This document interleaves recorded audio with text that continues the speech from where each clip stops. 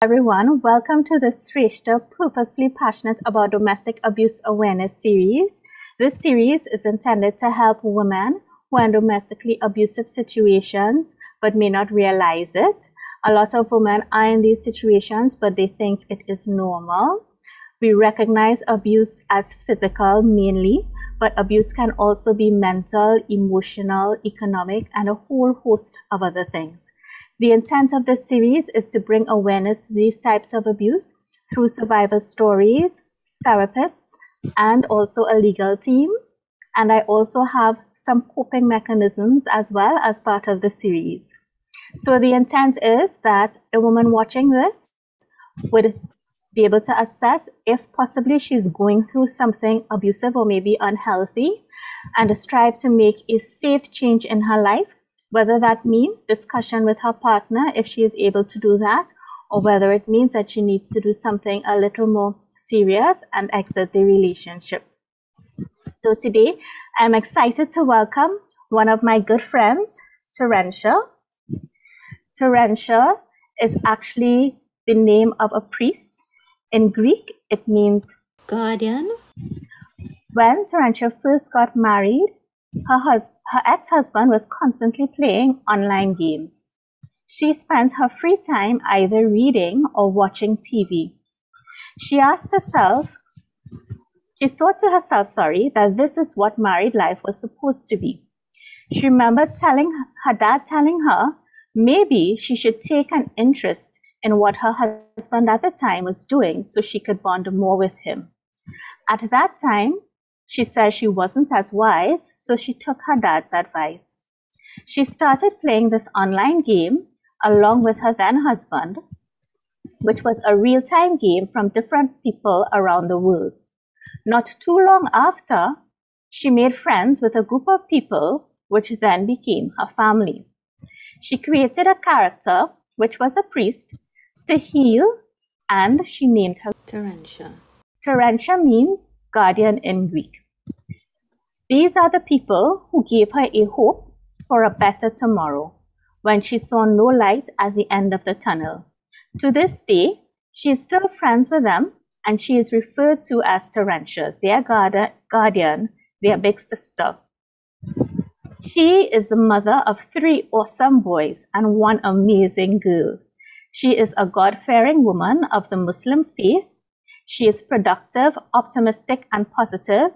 She is a domestic violence survivor, an advocate for women, voice for the voiceless, hope for the hopeless, and she is an introvert. In respect of her qualifications, she would have gotten her degree, but her ex-husband had broken a promise to her dad when he said he would continue to send her back to school. He told her instead she should stay home and see about the children. She started a certified accountant technician course and completed 2 exams. She has a certification in supervisory management and also completed an accounting assistant course. She intends to further her studies in communication and public relations when things get better. She takes it one day at a time, being grateful and happy for the mercies from above. So I know it was a lot, but this is to tell you how multifaceted, multidimensional, how full of love that Terentia is.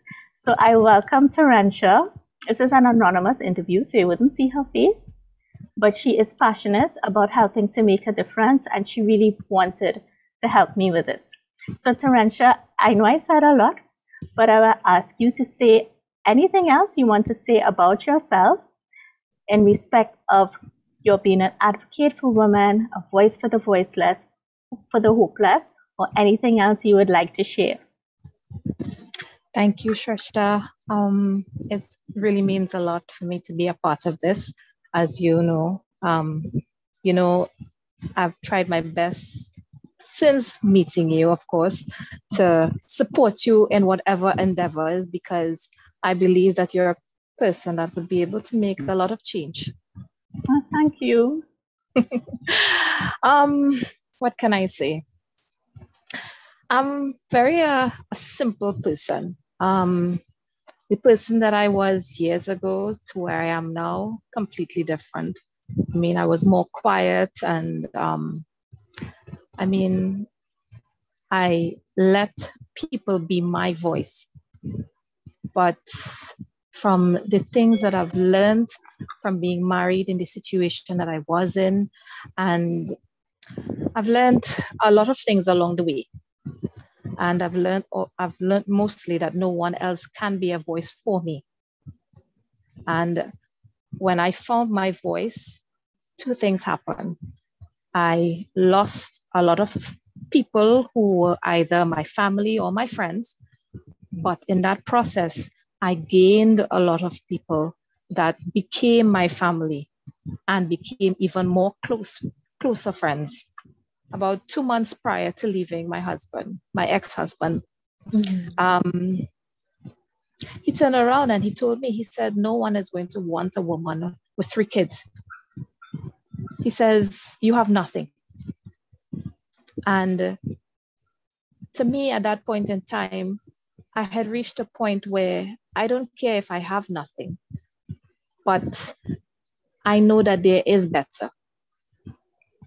And it may not come as easy as I'd hope it come, but I'm willing to fight for better. So in doing so, I remembered he left for work and I took up my children, my 3 kids at that time, and I had only $200 to my name, $200. And I went to my mom and I told her, that's it. And she asked me if I was sure. And I was like, yes, I'm done. And my sisters at the time, my 2 sisters, my mom, thankfully I had their support. And I started looking for a job. And within 2 months of leaving my husband, my ex-husband, I found a job. I mean, it wasn't anything spectacular, but it was something. And that was a small victory on my part.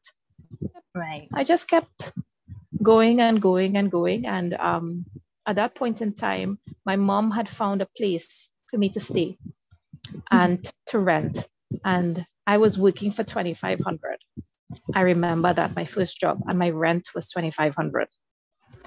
But I told her, I said, no, we will do this.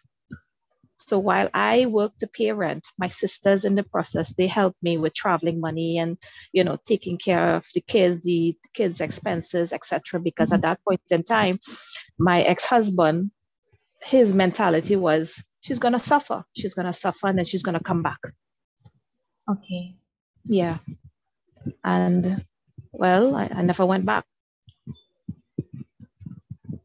I am so, I guess because we're friends, I know how incredibly difficult it was for you, but just this strength to have someone, and we'll start at the top of your story, right? But to have someone who is supposed to be your partner and your companion and support in life, give you reasons why nobody would want you, using your children who you love, and sort of threatening your well of safety with that speaks volumes to what is actually mental abuse and emotional abuse. Using children is actually something that happens a lot. I'm not sure if it is because the mother is so invested in the children, but things like threatening the partner with taking children, or that is something that happens a lot in domestically abusive situations, which is what you went through. And thankfully you were able to leave. And I would like you to speak about how you gathered up the courage to leave, because you said you only had $200, which is financial insecurity. And well, at least you had your mom and stuff. But how did you gather up the courage to leave? We were married for 10 years. And in that 10 years, there are so many things that compounded on each other. But at that time, my mentality was I'd stay for the kids. Right.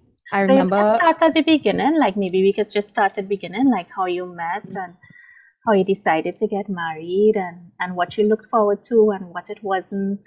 mhm. Well, he was known to the family.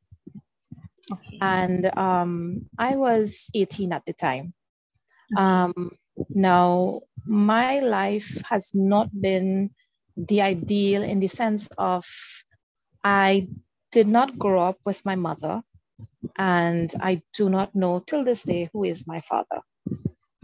So I ended up living with my mother's brother, his wife, his children, his mother, and up till this day I call him dad. That's the man I know as dad. That's the only person I call as dad. And he, of course, considers me his daughter, one of his. So my mom used to stay at that time there, but she remarried when I was 5 years old. And she went to live with her husband. But at that point in time, there was a lot of insecurities about a girl going to live with her stepfather, etc., etc. So they left me there with her, with my grandparents and my uncle, well, which is my dad, of course. And I didn't understand much. But growing up and you're going to school and you're hearing everybody with their mom and their dad, and you know, as you start questioning yourself as to, well, my mom doesn't live with me. And at that point in time, I thought my dad was my dad, But then I heard a conversation that they were brother and sister. So I, at that age, young age, was very confused. I was like, what's going on? But when I got to find out the truth and everything, that kind of hurt a lot. And I felt neglected and alone. How old were you when you found out? I was about 7. And I grew up with this thing in my mind as, a feeling betrayed, But I went on, and I always felt left out, even though my father didn't particularly show any favoritism because he ended up having 2 kids who I also called my sisters. You tend to feel a little left out. And then my mom remarried and she had 2 kids with her. So everybody has the ideal family. You're looking now, well, my uncle is married. He has his 2 kids. My mom, she's married. She has her 2 kids on that side. And then you look at it like, okay, well, I didn't have that opportunity, So I've always wanted a family of my own. And things weren't going great with me and him, my dad. At 18, I wasn't seeing eye to eye with my dad, mainly because deep inside, I think I was holding a lot of things against him, even though I know it wasn't, well, I know now it wasn't in his control. But, at 18, being a teenager, not knowing a lot of things. So my ex-husband, he was known to my dad. He was around the family, etc. And my ex-husband, his mom came a time and she was like, he's nice. He's a good person for you. He'd give you this, he'd give you that. And because no one in the family had anything bad to say about him, I thought to myself, well, this could be, So it's not like we dated or anything. It was sort of like his mom came and she spoke to me, and I took it as an opportunity to run away from my problems as per se and start a family of my own, the one thing that I dreamt of. And so, yeah, that's how everything came to be. Okay, but that is normal. At that time, though, that is normal because I know, well, you're Muslim and I'm Hindu. And in the Hindu religion, I mean, that's how marriages used to happen as well. The parents would meet the parents, and then they would talk to the children, and they'd probably see each other once and decide. So, I mean, probably now in this day and age, it might sound a little bit strange. But at that time, I know that was very normal. Yeah. Mm-hmm. And even is very honest to say that you took the opportunity to run away. One of the things that in doing this and even working on myself, I have found is that our childhood affects us so much. So even like in your mind, you felt a little bit left out. Everybody, whether they were in a nuclear family or not, there is something about their childhood that makes them feel some way. It might be lonely, it might be unaccepted, it might be sad. There is something, and I really do believe that how we grow up actually affects a lot of how we behave in those kind of younger years. So I agree. Yeah, which is part of why I want to do this as well, and some of the things I will ask the therapist when I speak to her. So, I mean, you took the opportunity to run away, but you must have had a picture in your mind of what your marriage would be like.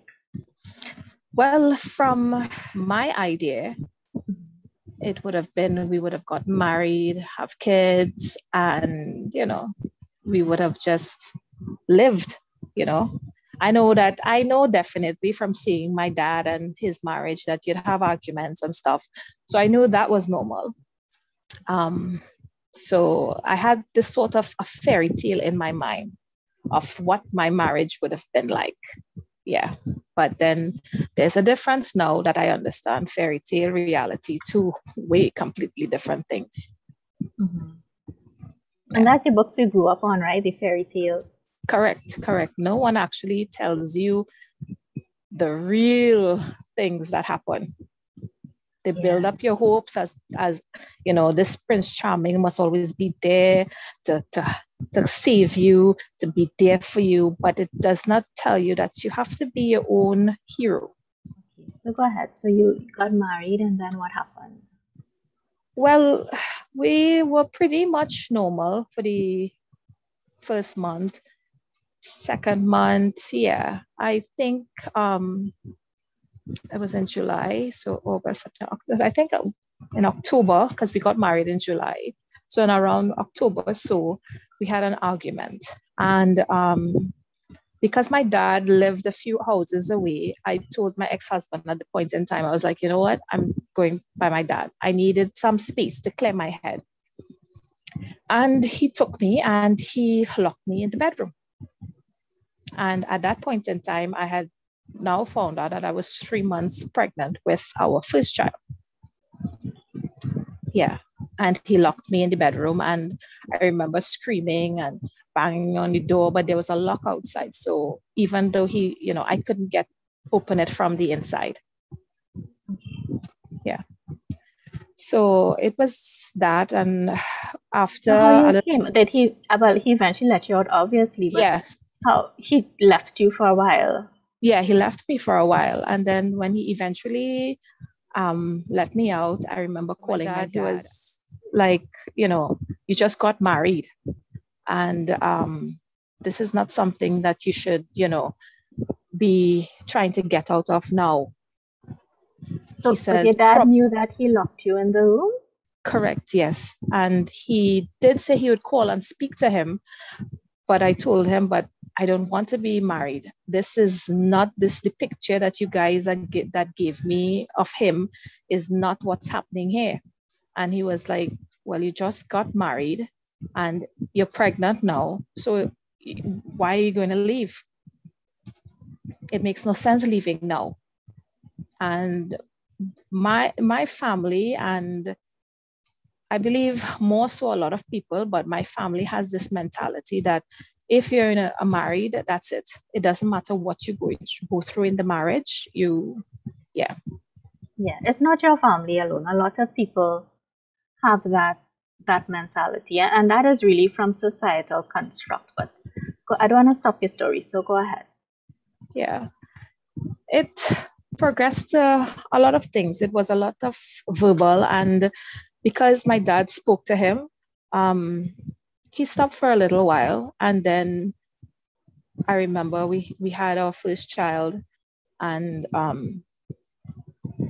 he was being quite, how to put it, He was being verbally abusive. Okay. Because it started like that, you know, he would tell you about your size, he would insult you, he would say certain things. And it was then I just started ignoring him. And I remember telling my mom the things, because we used to talk, telling her what I was going through. But, you know, she had her take on this whole thing, that these things happen in marriage and you have to just learn to work it through. So to a point, I felt like, wow, nobody is listening to me. And I thought to myself, well, where am I going to go anywhere? Because my dad has this take on it, my mom has this take on it, and there's nobody on your side. Then, well, my mother-in-law tried to get into the entire fray because she wanted to dictate where I go and what I wear and those things. And my ex-husband, well, he had no issue with that. There was one time I remember for Eid, and I dressed up, and I didn't dress up as how she wanted me to dress up. I wore whatever I wanted. And I remember he coming home and telling me, well, my mom didn't like what you wear. She said that you shouldn't wear something like that again. And I told him, I was like, your mom can't tell me what to wear. I am my own woman. And I was in the kitchen at that time. And by then I had my 2 boys. And I remember him just barging in the kitchen, holding me by my neck and leaning me. Now it's a 2-story house. So the kitchen window, he held me, my middle of my back was literally out the window. So I was literally like hanging out, and he held my throat. And wow, he was squeezing it, and he was telling me, don't ever say anything against his mother again. And I remember holding him very tightly, because if he dropped me, well, I mean, he would have probably had to come too. So yeah. So, and then he took his fist and he put it against my eye, and we scuffled a little bit. And yeah, I ended up with a blue eye. And that was the first time he was physical. And this was after how long? This was when my first was 2 years, and the other boy, he was a year. So that was like 4 years? 2 years, 3 years into marriage, yeah. It was like that for a while. I told my mom, and then she came and she spoke to him. But then after, he didn't hit per se, but what he did, he held me tightly, pushed me, and squeezed me. Things that didn't leave marks or evidence. Okay. Yeah. And all the time you're just thinking you have to stay for the children. Yes. So it was then, it's only now I understand certain things. Like, for example, there are times that he wanted to have sex, but I didn't want to, and he forced himself on me and stuff. But at that point in time, I was like, well, it's my husband. But now when you actually read and you're aware of certain things, you realize that that's rape. And you could be raped during your marriage. Yeah. So, of course, I had my daughter. So I try not to really tell them these things, because you don't want your kids thinking, well, was I here by accident, or did my mom and dad actually decided to conceive me, you know? So. Well, I think, well, I understand why you wouldn't want to tell your kids, but yeah. I mean, at the end of the day, Terentia, I know you absolutely love your children, and they are, yes, so it doesn't matter. Things happen in our lives, and sometimes the way it comes is not the most perfect. It may be horrible and horrific, but sometimes through that horrifying journey, we get something that's really beautiful. It mightn't have been the ideal way, but I know you love your children, so don't worry about that too much. Yeah, I do. I love them a lot. Too much. That's a mother.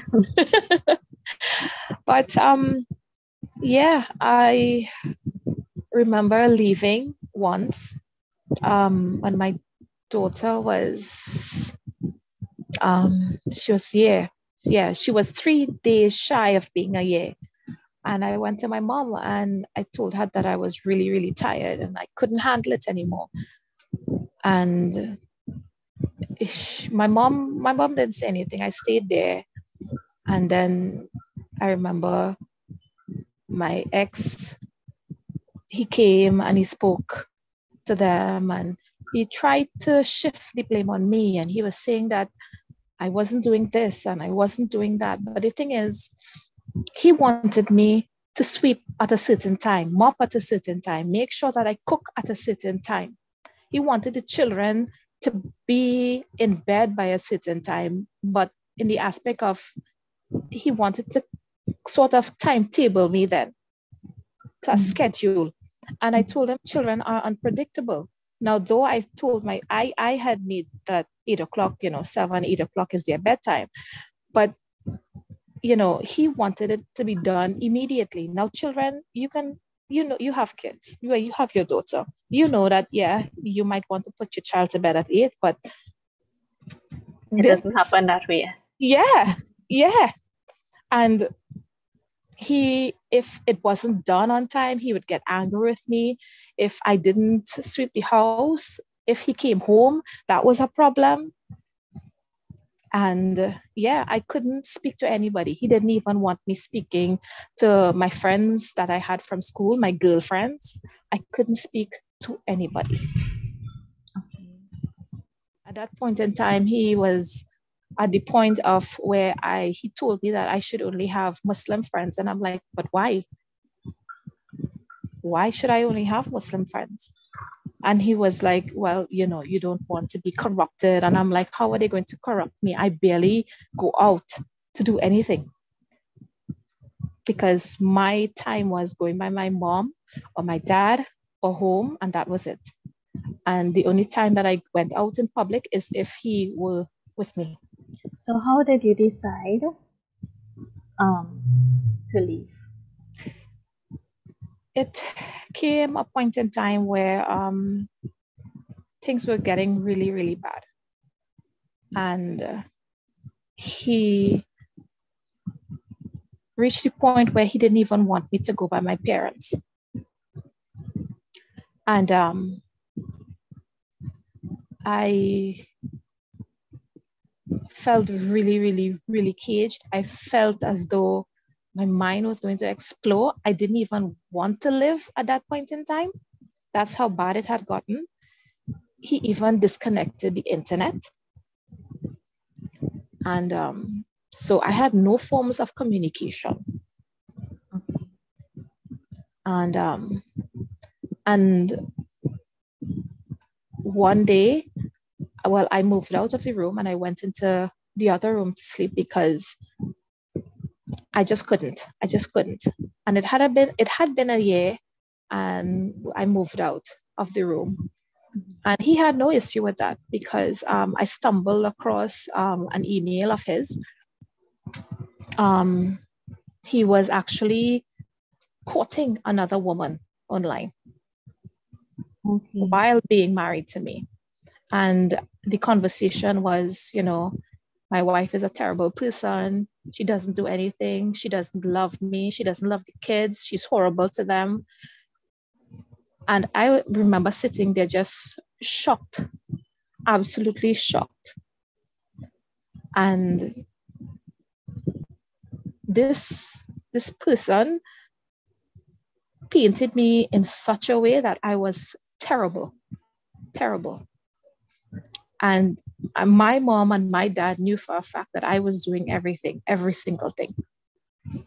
And when I saw that, and he even took her out for lunch and he gave her flowers. And I was like, wow, I am absolutely nobody. So there was a time when I did talk to him about it, and he was angry that I invaded his privacy and stuff like that. And there was an argument, and the three kids were in my room at that point in time. And he just barged in, and we started to argue.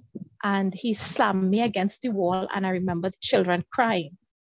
And because I saw them cry, and because I saw their faces at that point in time, that is when I decided that I had to leave. I'm trying to summarize the things you went through. I mean, this is not only abuse from a partner, this is family abuse, because his mother played a very big role in enabling the abuse. And this is one of the things that your story is so powerful, because there are so many women in this situation where something happens and the response from the people that you love is that you need to try and work it out, you need to try and please him.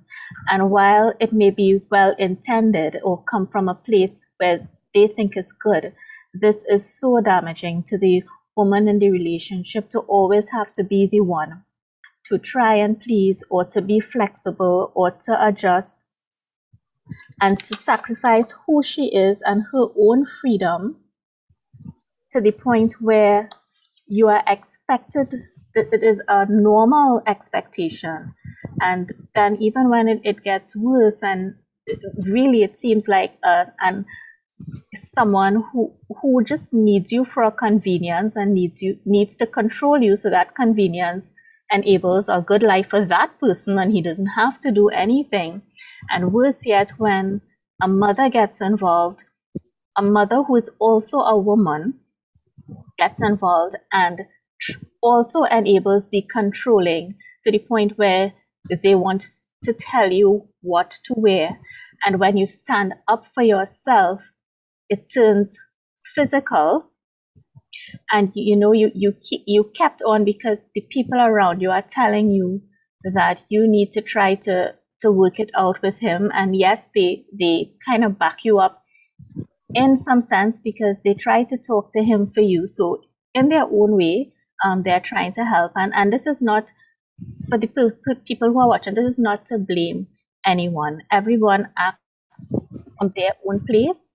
It may have been well-intentioned because of the generations before us, they grew up like this and it was normal for them. But this is why I really wanted to do this series, because things like this is not normal. It's not normal when someone reaches out to you, especially as a mother or as a sister or as a friend. It's not normal, and it's not right for the woman's well-being to say, try and work it out. What is normal is for you to either say, let's meet, let's talk, and then you can decide if it is, in Terentia's case, you need to leave. And the thing that touches me with your story, because I relate to it, is at the point where you decide you really need to get out, is at the point where you see it affecting your children. Because women, they will take whatever, they will take it. But when you see how a child is affected by someone's behavior, that is usually the point in time when you decide you don't want your child growing up like this. And I am so happy that at that point in time, you were strong enough with the $200 in your pocket and nowhere really to go but by your mom, that you gathered up the courage to leave. And even since then, since you have left, what has it been like?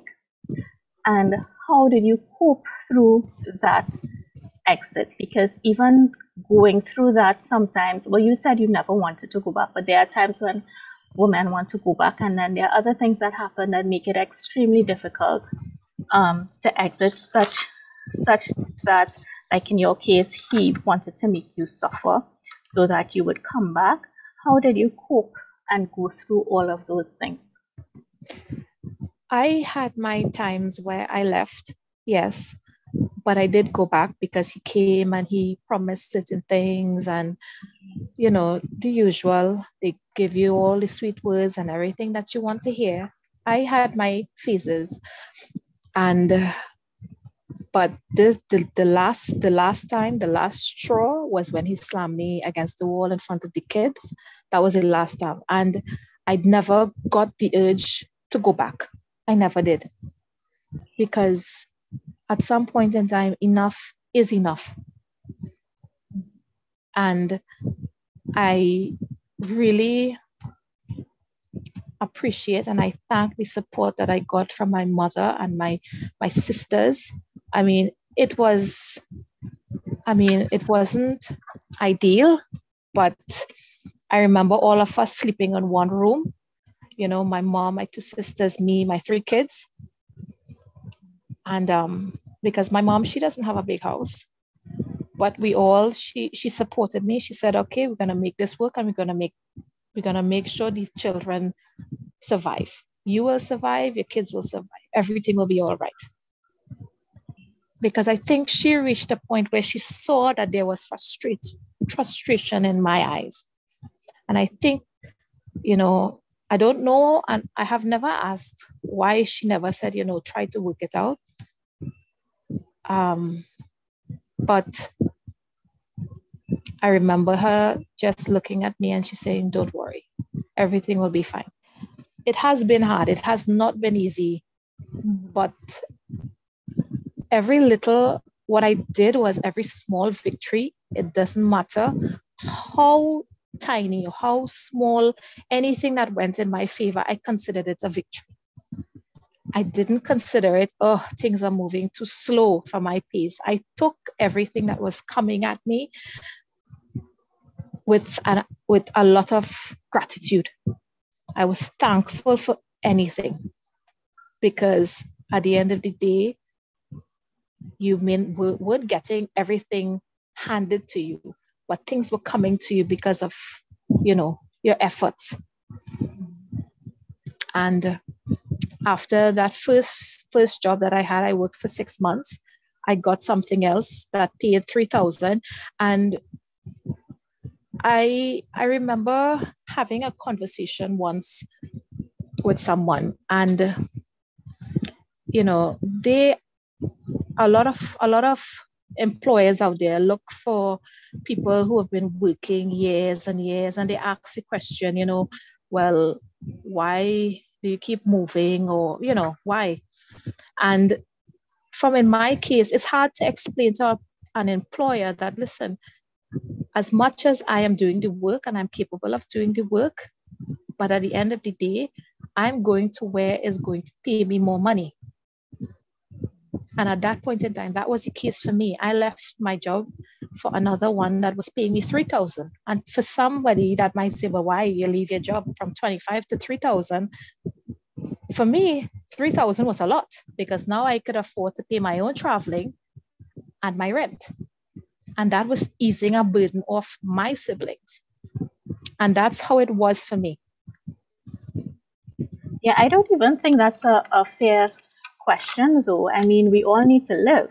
So yeah. Even as an employer, and I do work in the corporate world, it's clear that if it is you are getting something that would give you a better life, I don't think that's a question on why you would move. Yeah, well. So, if you're an employer and you're looking at this, it is something to consider if this is a learning point for you or something to take back, because in general, persons, anybody, it doesn't even have to be a person in your situation, anybody who is looking to sustain their life and is getting a better opportunity, I respectfully don't think it is fair to look down on that person. The person is a human being and the person needs to live. So I don't think it's fair to ask someone that.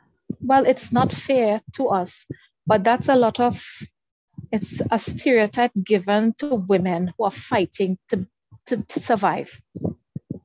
And it's something that to consider, because I've worked places, but I've also didn't tell my story to these places. Because when you do look at it, people judge you. They do. And when they think and they look at you as a person of domestic violence who was in that situation, they automatically consider you weaker. And I didn't say this because out of the blue, I've experienced it twice. And I've become a lot more aware of certain things. Because of course I had to explain to a couple employers why I had to be at court.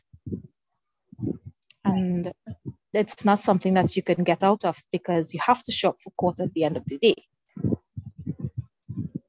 So yeah, there are certain circumstances where you have to explain a situation, and yeah, but I remember when you do explain the situation, they look at you differently. They do. It has nothing to do with, it doesn't affect my work because it never did. But for some reason, when you explain a situation like that, they start to see you differently. So that is actually discrimination. And I mean, again, if you're a hiring manager or employer and you're looking at this, these are things to take and to consider with your HR or your management team. Women go through so much, but it is to understand that everyone has something that they are going through. You hire someone for their skills and what they can bring to the job, knowing that we are all human and we all have things that we're chasing. And I think the message from that is to consider and be gentle with those that you are hiring. Once you know that they can perform, discrimination is not something that helps a company. It actually can do the opposite. The more we support persons who work for us, the more we make our places engaging and a better place to work, the better persons we would attract. And a good employee is not an employee with zero issues, because we are all human. So in going through your job search, and you spoke about court, right? So you would have filed for divorce, I assume? Yes, I did. Okay. And so for the listeners, could you explain what that was like? Well, of course, I did not have money to afford a lawyer, so I had to go through legal aid. That process in itself, and I'm not saying it to turn off anybody, but it's a long process. And if you're not willing to really stick to your guns, you're going to give up halfway. But I ended up getting through with legal aid. And they assigned me a lawyer, a female lawyer at the time. And they usually ask you everything so they can do the papers and stuff and whatever.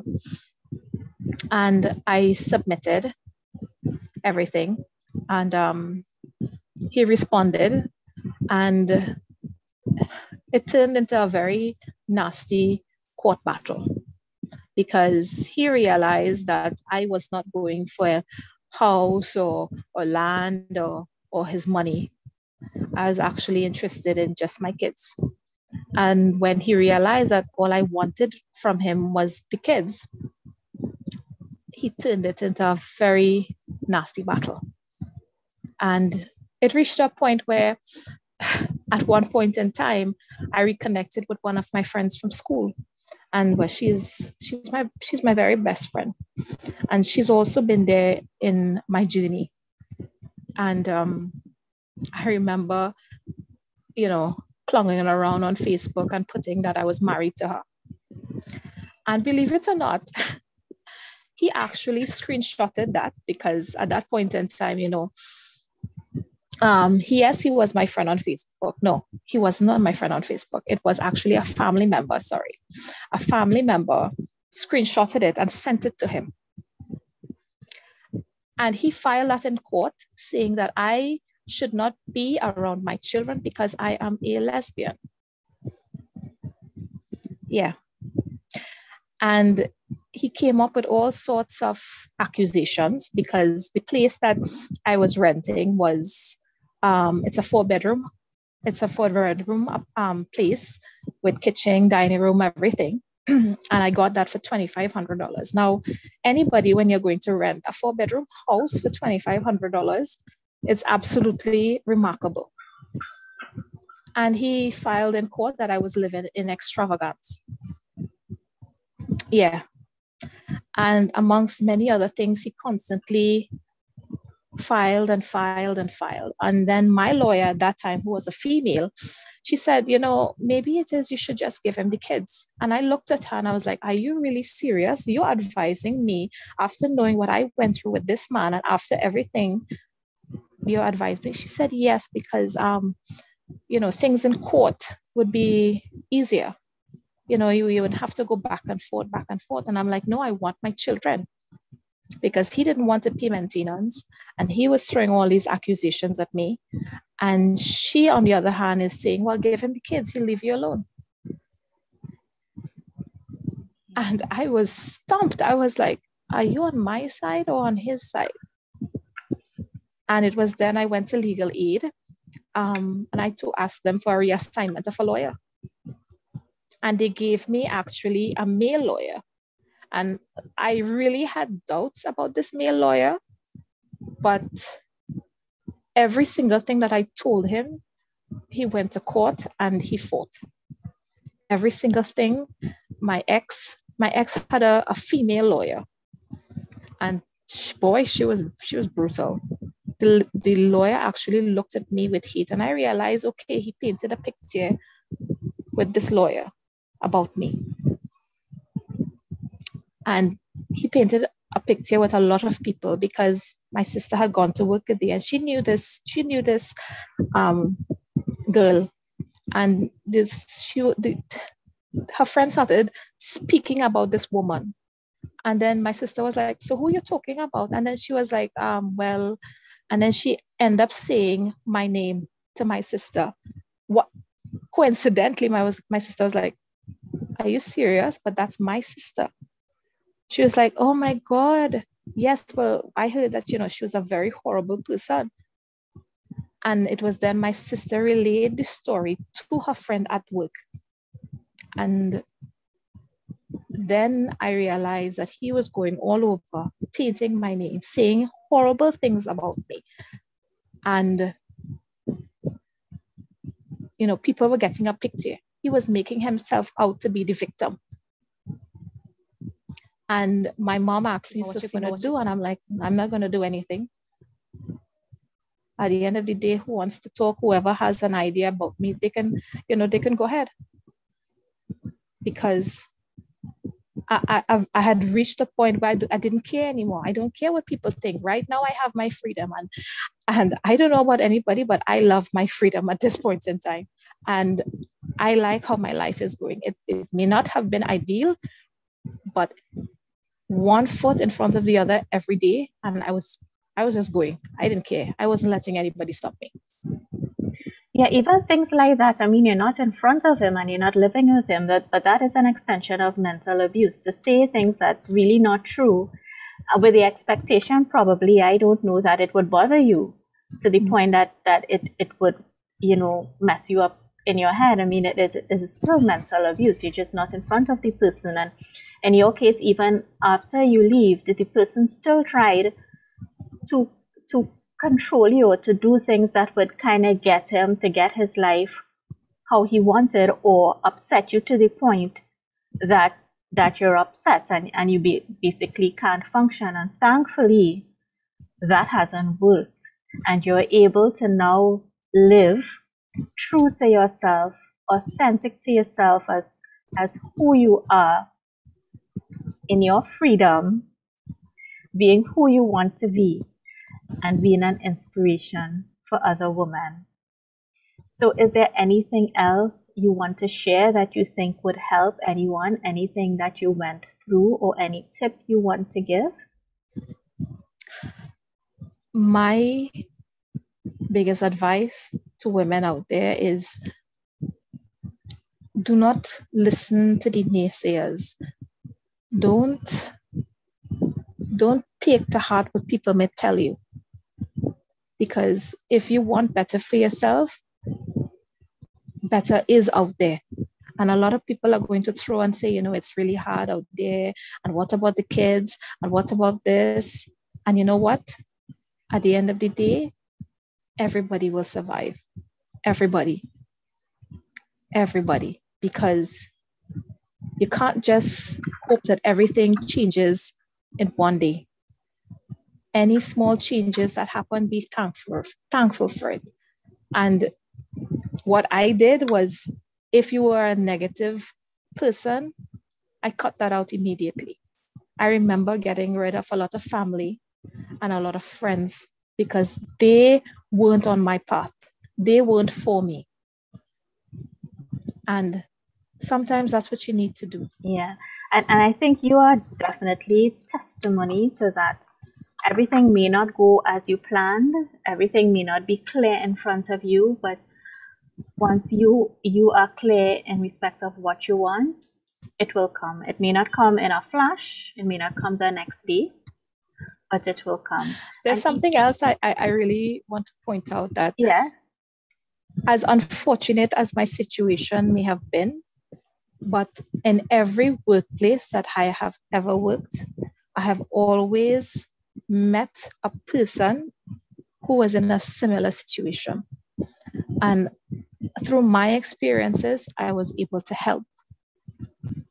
And I don't know if that was faith, but in some way it was just, it gave me a lot of hope that, you know what, my situation was something for me to learn to help others.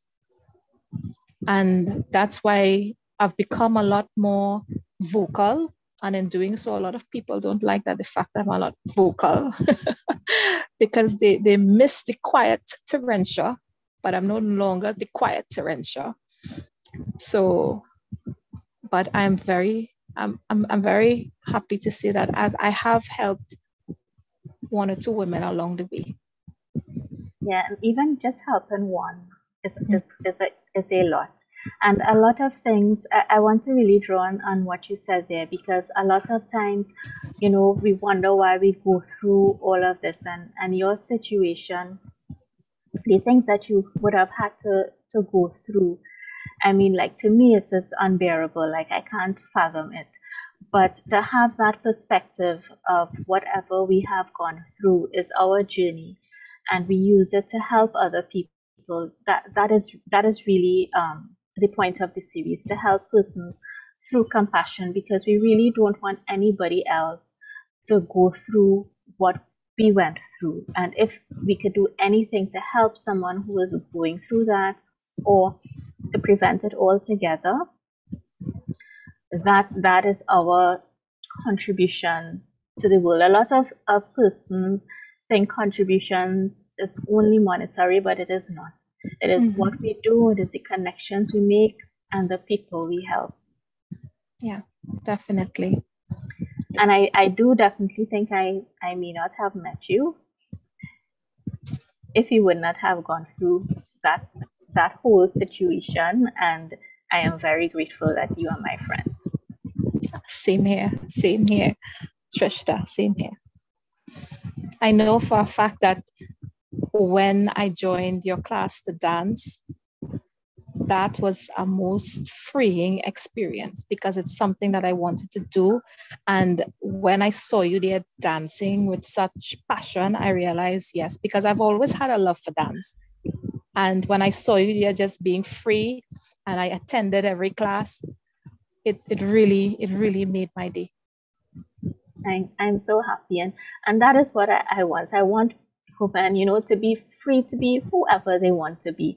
There's no definition of what the perfect woman is. We are all going through our own situations and perfect in our own little ways, and freedom looks different to everyone. But that is what I want from this series, for whoever is watching, that you find your true authentic self, and you find the things that drive you and make you excited to get up every day and to live every day and to walk every step with the persons around you. And the one thing I'm grateful about Zumba, which is really my space of freedom, is that I meet so many wonderful people, Terentia being one of them, who have influenced me and who have supported me. And I really genuinely mean it when I say it. I'm really grateful for your friendship. I am glad that I know an individual who has gone through so much, but has used that to grow and to help other persons along our journey. We all need people like you. Thank you, Sreshtha. So as I close, I just want to wish you all the best on your journey and in your life. I know for certain, once you continue to be the person that you are and you continue to live your true, authentic self, everything is going to come together, and I actually see you coming out more, being more of an advocate and helping other women in your own little way. It may not be on a platform like this, but in your own little way. And I look forward to when you complete your public relations and communication course. I can already see you on your platform, whatever it is, and I hope I can share in it in whatever way you need me to. Thank you so much. Okay, so if you know someone in a domestic violence situation, the person can call 800-SAVE. At the end of this series, I will also post the website for a licensed therapist. If you need to talk to a therapist who can help you with coping behaviors through situations like this, you can contact one through their website. So thank you, everyone. Have a good day. Bye.